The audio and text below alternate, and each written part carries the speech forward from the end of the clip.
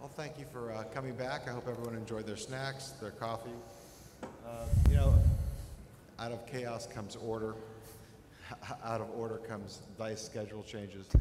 And I think it's the great opportunity, again, to be able to look in the room, lean upon a board member, and Ray, and lean upon a new friend in Ken Levine, and Alex had his second in command, Greg LoPiccolo, drop in so that we could have a little conversation based on the success of three of the most innovative and certainly successful products in this last year in terms of Mass Effect, Rock Band, and BioShock, and take an opportunity to have three great minds talk about their craft and talk a little bit about this thing called narrative, which seems to, I think, organically become a theme of this year's DICE, starting with Gore Verbinski and sort of wending its way throughout the conversations. And to help get things started, I've asked Ricardo Torres, who is the editor-in-chief of GameSpot.com and been a great supporter of the Academy and the Academy's efforts. And I'm looking forward to some interesting conversation. Ricardo, it's all yours.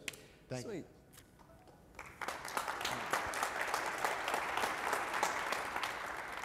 All right, well, thank you, and congratulations, I'll say it now. I think you guys did okay last night. So let's talk about narrative. All three of your games handle narrative in very unique ways.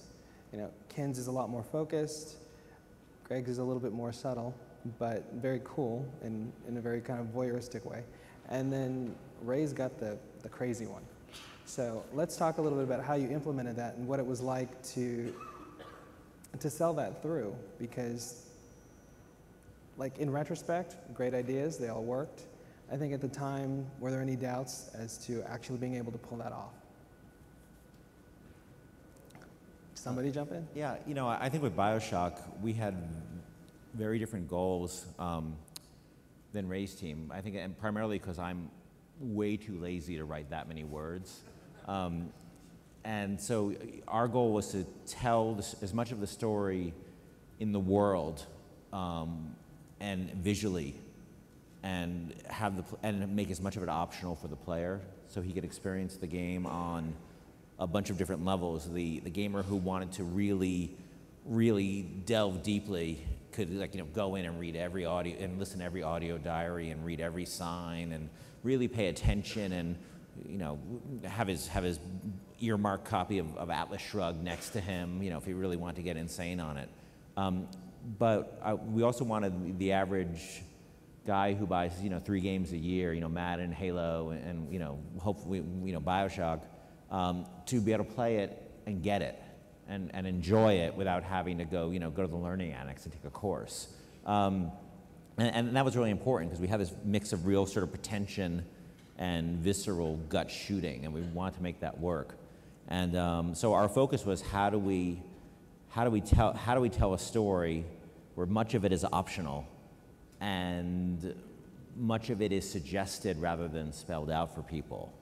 And I think that plays to our strengths. And I think everybody all these games have great narratives, and I think they're very, they go from sort of the most suggested, the most sort of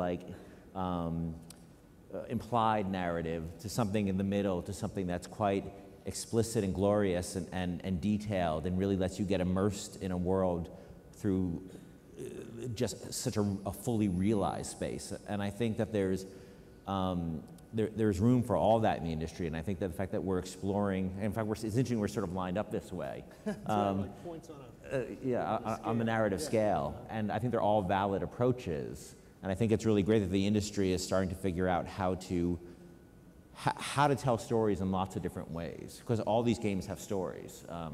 And Greg and I were just talking about this backstage, and all these games have stories, even though you wouldn't naturally think Rock Band would have a story, just from thinking about it. But I think it has a really strong story, or a strong narrative of its own right when I play it through. But I think it's really interesting to see all the different models that can be looked at. I'm sure there are others.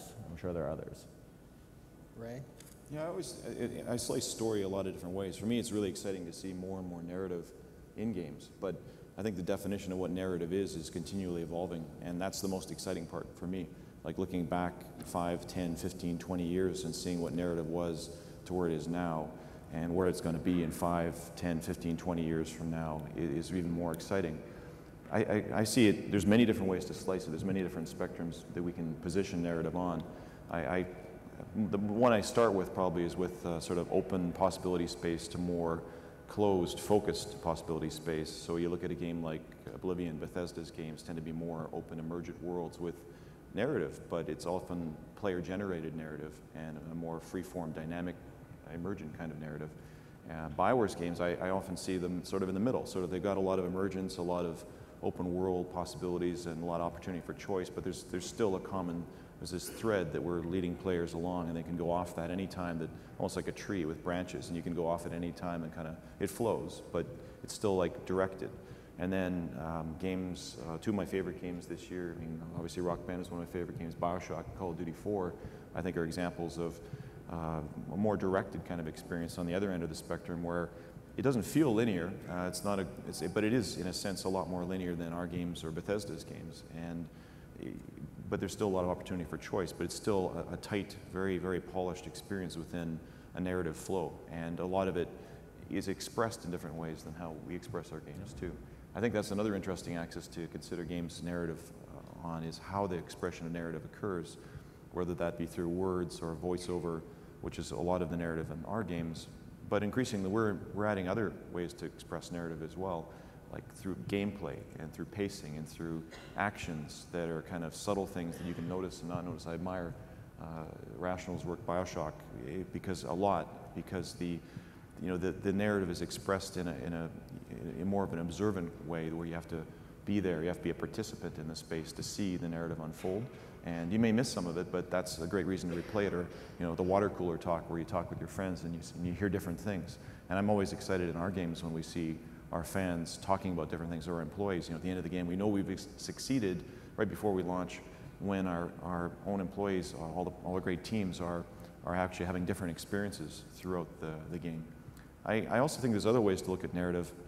I mean, we've changed a lot of things in terms of the detail level. So going really micro, the level of polish we can put on the digital actors that are at the core of most of our experiences, because we're human, and at the end of the day, it is about conveying emotion in some form. You're trying to make people fulfill an aspirational fantasy, or experience some emotion that's memorable. So 10 years later, you're always talking about, remember that moment in a game where that great thing happened. That's the emotion that we all aspire to. And if we just get one of those in a game through the conveying a great narrative, then we've succeeded. And I think all the games that were nominated this year, that's the thing that struck me more than anything. This year was a game of emotion. This was a year where, because of the fidelity of the experience and the polish and the tightness of it all, you were able to convey emotion at a level that wasn't sustained before. I think that's an amazing trend. It's amazing for the future of our industry.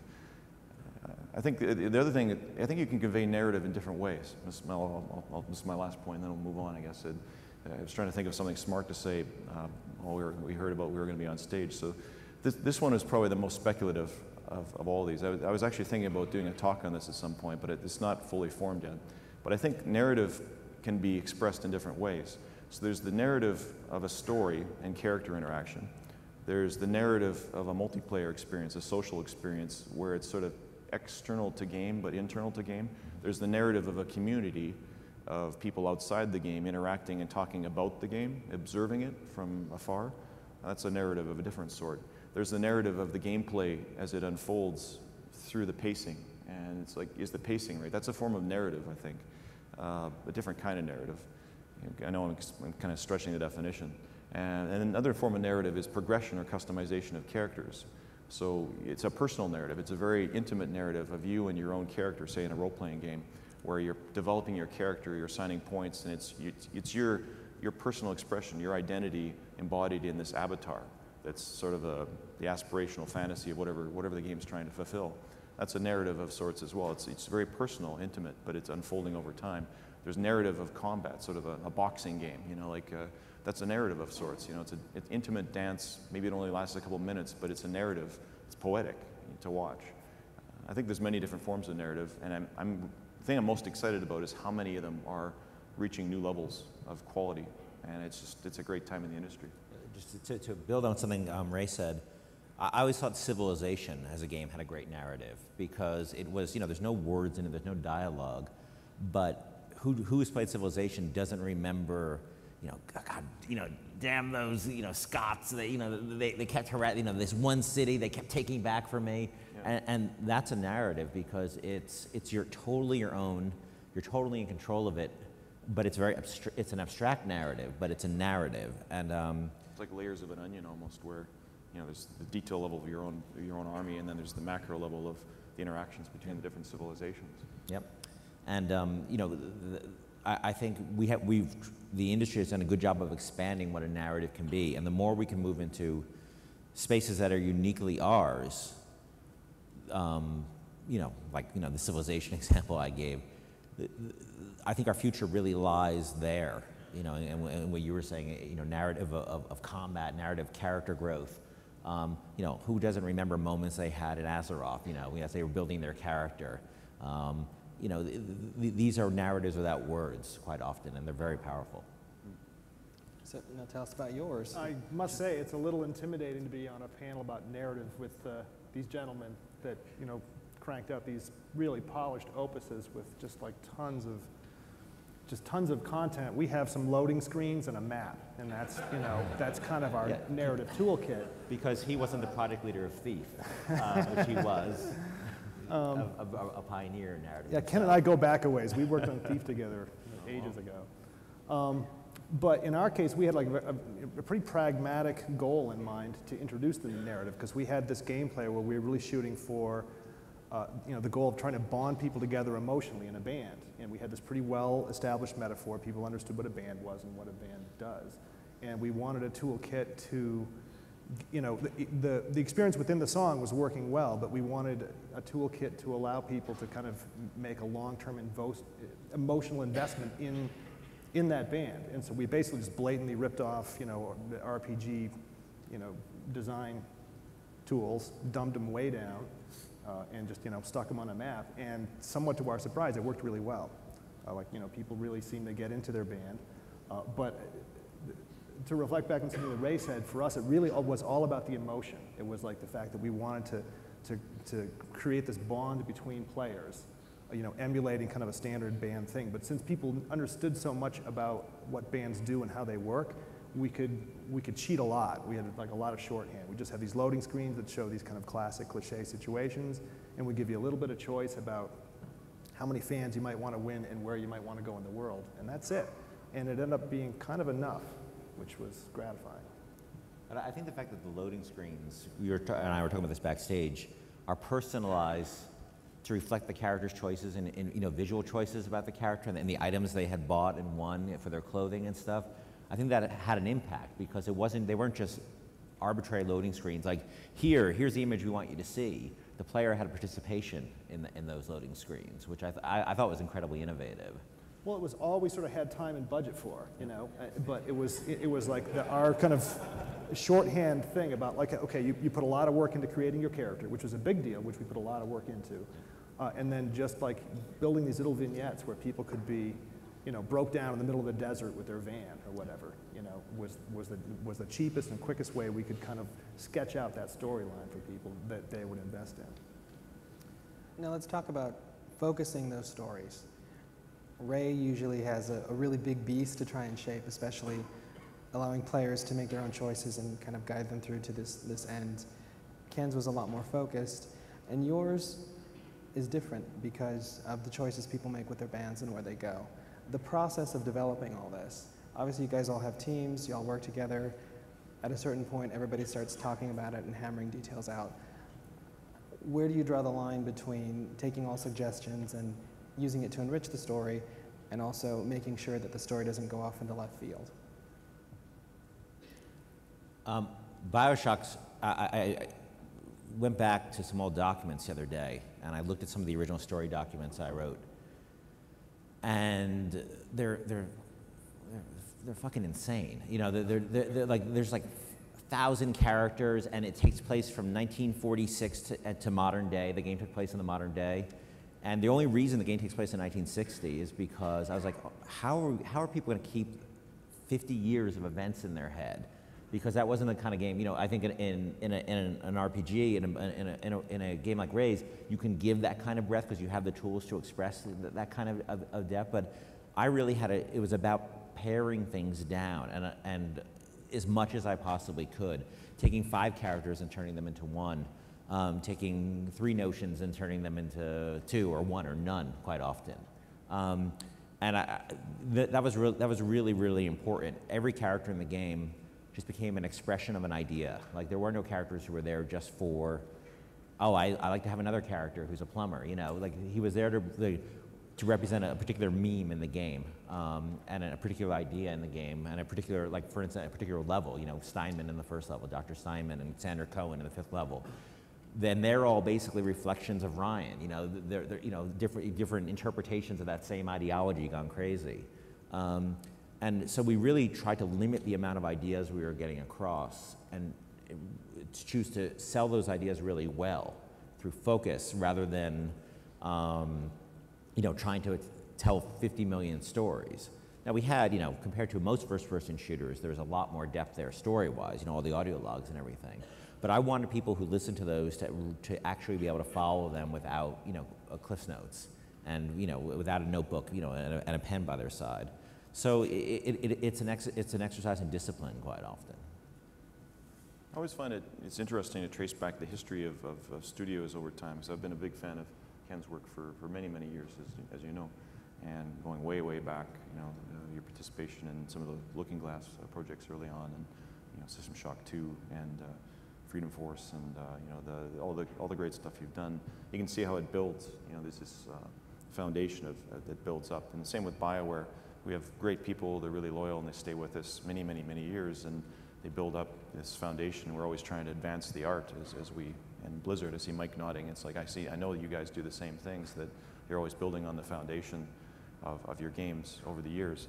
And I know for BioWare, these are the difficult choices that we make throughout the development cycle. It's a very collaborative process, so it's actually really hard for me to say when does it get decided and when do you just chop. I mean, there are obviously moments that occur there, but it's a very rational, collaborative discussion. It's a meritocracy of ideas where everyone is just very accepting of, yeah, that is a better course, and it's very humble, and people are willing to change direction if it's a better course.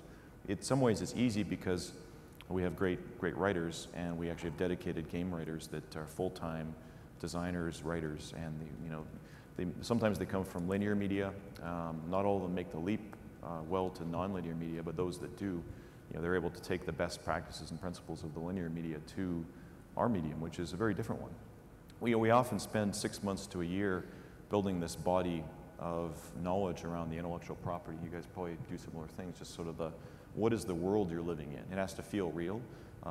Arguably, most of our content gets created in 6 months to a year, and I think it's probably true of a lot of titles, but a lot of the hard work is actually figuring out where's the possibility space that where you live.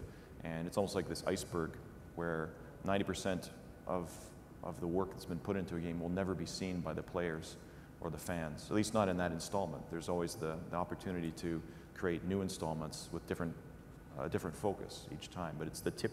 That tip is the part that's so hard to decide what to show and which characters to put in your game, which ones not to put in the game, and which ones to put into a prequel novel or which ones to put into the sequel. And it's really an art form to figure out what you do. But for us, the reason why I think our games in some measure resonate is a number of reasons. One, we focus a lot on activity chains between, so it's not just story or narrative, but it's also how they intersect with the combat, exploration, progression.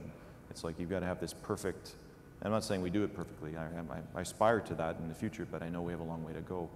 But we're always trying to improve that and tighten it so that the pacing improves between those, so that the narrative flow, even between the different things you're doing, the pacing is improving. But I think the expression really of the story, it's really coming from this foundation of knowledge we build during the course of development. And it really becomes real because so much effort is expended building all the IP that surrounds our games. And I think that's the reason why our games resonate, they feel real.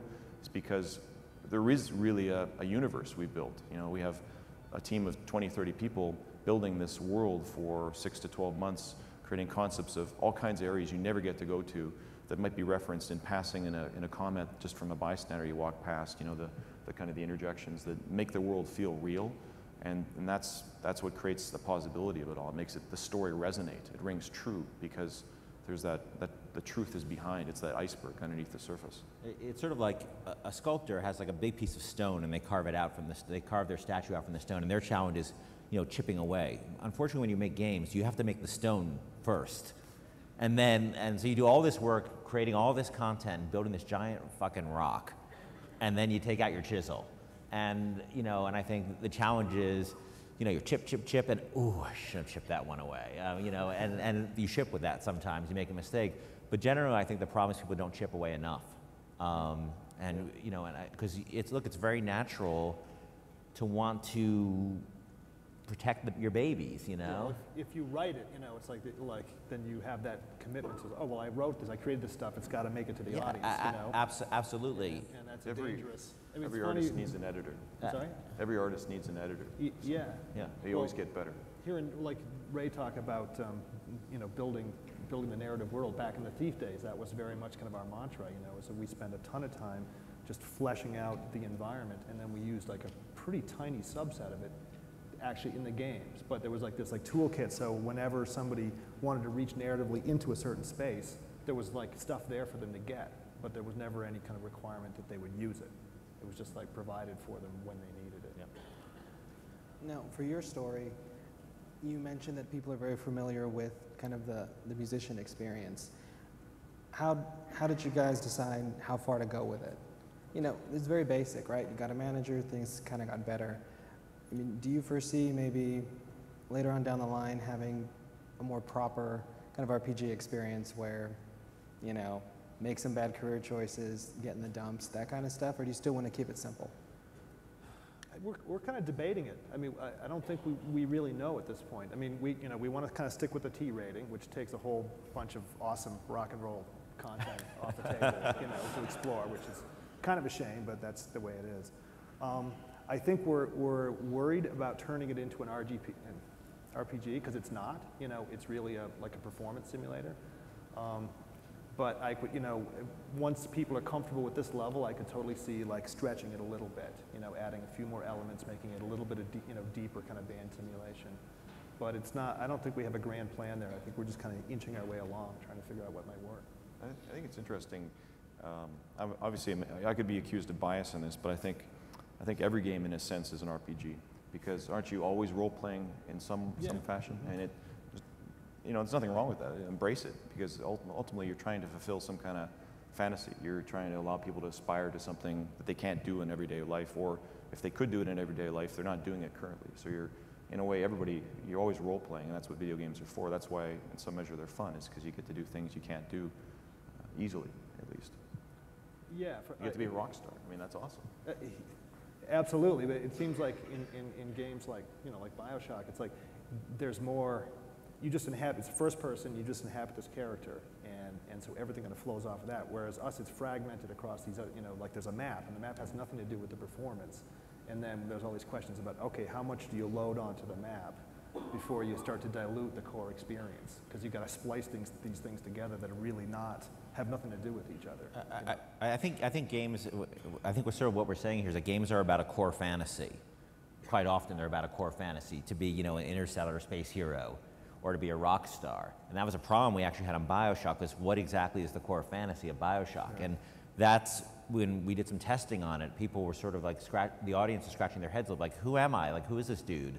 And we ended up, the whole notion, spoiler alert here, so cover your ears if you haven't, you know, got to the part, of the player being a cipher was sort of a happy artifact of that fact that I never really bothered to develop a main character. And so I said, well, I screwed that up. You know, how can I take advantage of that mistake? And a lot of those plot twists came from the fact that we were sensing there was a lot of problem that we didn't have a core fantasy, because who doesn't want to be a space hero? Who doesn't want to be a rock star?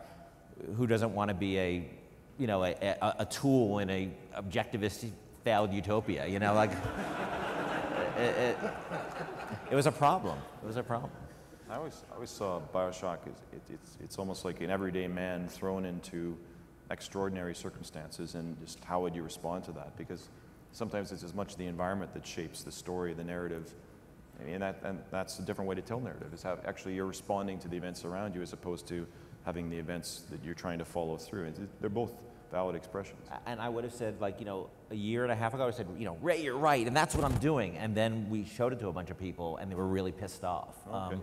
And that surprised me too, because I never thought about it in a first-person game. Like, because the marketing guys kept saying, who's going to be on the cover of the game? And I'm like, well, put the Big Daddy on the cover. He's cool. And they were like, well, but then the players will think he's going to be the Big Daddy. I don't know what I thought of that notion, but I remember seeing the ads, and I was confused at first too, and then I played the demo, and I was like, I got it. yeah. So, but that was an issue, that they didn't have sort of this person to hang, the game on, Yeah. where you guys, have. We struggle with that too, actually, all the Because time. it's variable, because Mass Effect was one of the first games, not the only one. I mean, it was one of the first ones where we had maybe it was the first one. I'm trying to remember the other ones, but we had a defined character that was sort of the marketing focus. Yep. And we certainly allowed the player to be male or female. You could customize your appearance.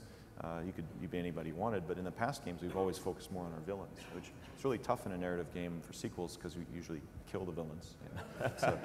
But that's another story. Hey, killing a villain's no problem. But it's tough then to use them as like the marketing That's true. face for the game. So, but it's also hard if you want to make an RPG where you have complete flexibility of who you are, because it's actually hard to tell a story then, because then you have to kind of allow the player to really be whoever they want to be throughout the story. You have to allow for all kinds of different expressions of choice, and they have to feel equally valid. I think that one of the reasons I can't write games like that is I don't have that. You guys have a generosity of spirit to that level of variability, and the writers have the generosity to write all those like moments where I think I'm much more greedy about what I'm doing, and I sort of want to tell a very specific thing. And greedy/lazy, because that's also, I think that's 50 that times the spectrum, work. Like the guys at Bethesda, I look at in admiration at them, because that the open world nature, they're even more open. It's like the story is actually whatever you want it to be. It's in a way there is obviously an arc story, Huge range, but it's as much as your adventure. It's actually exploration is the story as much as anything. That's another way to tell narrative. I was astonished that worked as well as it did. It was the sum of its parts, I think.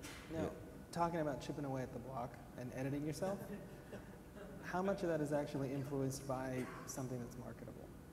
And, well, I mean, there's not going to be like action figures and play sets. And how much does that, how do you guys wrestle with having something to say, having a specific kind of message and way of telling it, with dealing with like a T rating, so there's not going to be anybody cracked out in Rock Band, probably. And If you have an M rating, you might as well embrace it. yeah, and and knocking little girls around for stuff. So how does that go for you all? How do you balance art versus commerce, like we talked about earlier in the session? I know for BioWare, we're always trying to think of both, but I always think about three core stakeholders. There's your employees. You got to have a great place for them to work. They got to be passionate about what they're doing. It won't be successful if there's no creative passion. You got to think about your customers. They've got to want to buy what you're making. So it actually has to fulfill some need, some fantasy aspiration. And we are businesses, so we have to make things that actually return a profit, just to be able to sustain the employees, the customers long term. So, but if you're thinking about all your stakeholders all the time, then you have a sustainable business. So, think about it in a game's terms of a game, then you can apply those same values, I